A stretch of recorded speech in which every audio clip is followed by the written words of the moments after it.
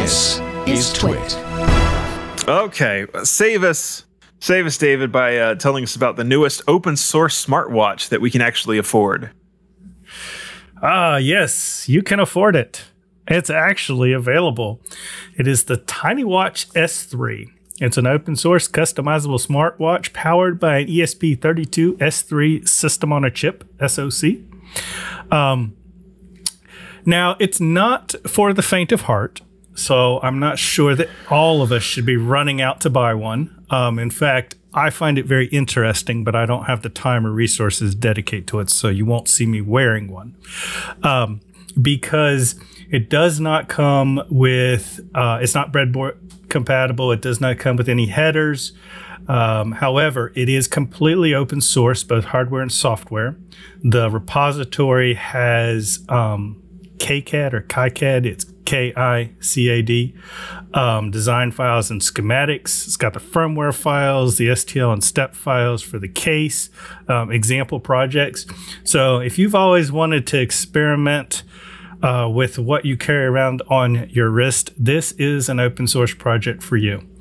And it's pretty neat. It's rectangular, standard watch face size.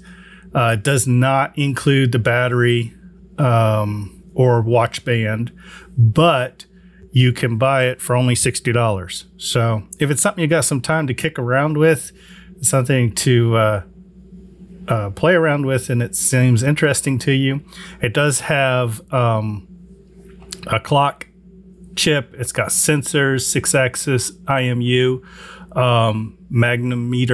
magnometer, I guess, the microphone. It's got magnetic buzzer, a haptics motor. There's a few buttons on it. There's a power on-off button, a reset button, a boot button. And it does have ESD protection on the USB and buttons, 2 LEDs, one for power and one to indicate charging, 3D high gain antenna.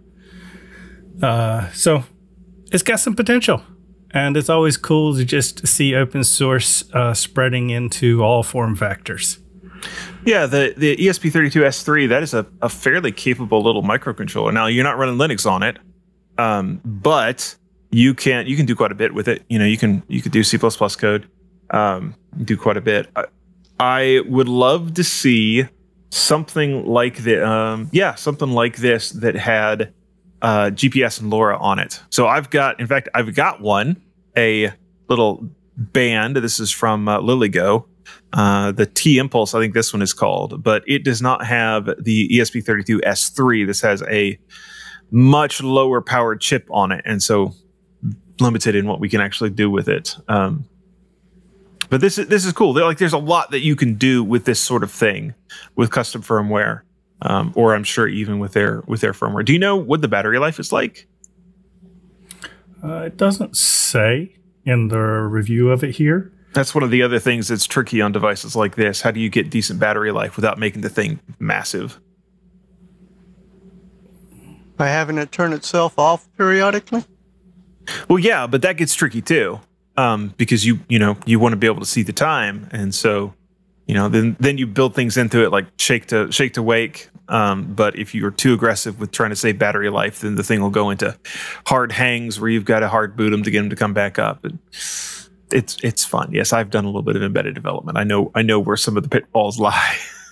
But it's cool. Like, hopefully people will jump on board with this. Usually this sort of project has a fairly low barrier to entry. Like, it's much easier to get in and hack on this than something like the Linux kernel. And so somebody interested in just doing some I assume it's in C++. That's what a lot of these are written in these days. Wants to do some of that kind of hacking. This would be a great project to jump in on and try to do some simple stuff. It mentions that if you've got some Arduino experience, Arduino Core framework specifically, that would be... Yes, so Arduino, it's Platform IO and Arduino, yeah. So the Arduino Core, the Arduino framework has like taken over the embedded world. There are Arduino Core sort of layers for a lot of embedded chips, and this Platform IO plus the Arduino framework is really pretty popular. The Meshtastic firmware that I work with is exactly what we use. we could probably run Mashtastic on this just without a LoRa chip. It's not going to be very useful. That's sort of the main thing that we try to do. So without that being on there, yeah, like I say though, this would be a fun project for somebody that really wants to kind of dip a toe into embedded development. I think this would be a really fun one to start with. So, and it even comes with a sample Hello World amp. There you go. There you go. $59, not too bad. Hey, it's Leo Laporte. I hope you've enjoyed this little clip from our programming at TWiT.tv. For more, visit our website, TWiT.tv, or subscribe in your favorite podcast client. There's also a link somewhere down there.